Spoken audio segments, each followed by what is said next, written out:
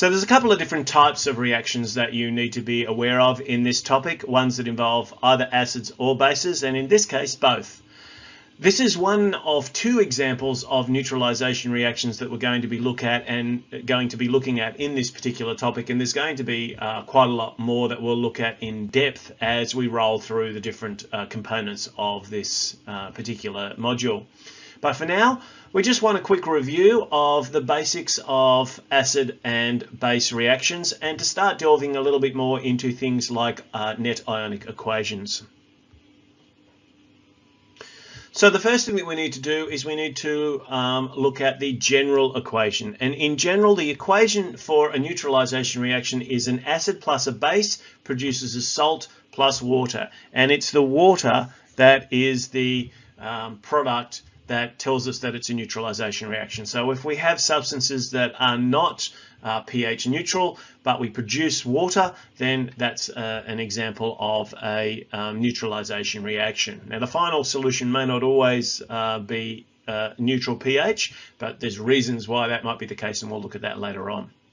So let's have a look at a specific example, such as hydrochloric acid and sodium hydroxide. So in this case, we have HCl, which is going to be in solution, and it's going to combine with NaOH, which is also going to be in the solution, and we're going to form water, which is a liquid, and we're going to form a salt. And the salt that we're going to form is going to be a combination of the cation associated with the base and the anion associated with the acid. So NaCl, when we form these salts, it's probably also good for you at this stage to refer back to your solubility rules.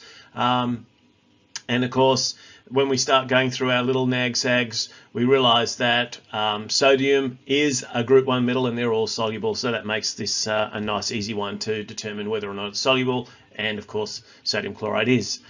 So here's a specific example where we have water and the salt is sodium chloride. But if the sodium chloride is soluble, then that means that some of the ions that we have in this particular reaction are going to remain in the solution. They're actually going to be spectator ions.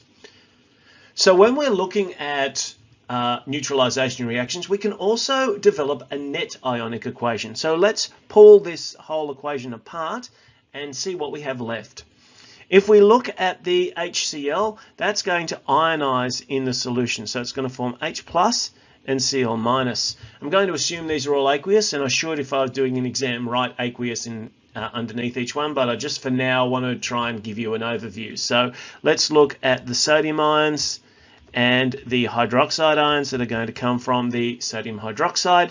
And then what we're going to do is form water. Now, water is not an ionic substance, it's a liquid, but the sodium chloride is also a soluble ionic substance, and therefore it's going to be there as well. Now, we know that where we have spectator ions,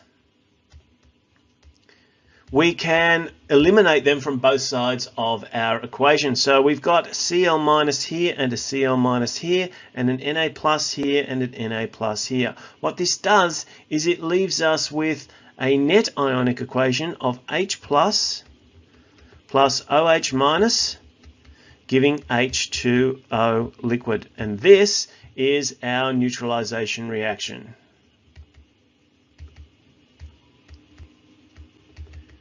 Interestingly enough, in the net ionic equation, the salts have become spectator ions, so they're not relevant to this part at all. So let's do one more example to see if that is the case for more than just this special case.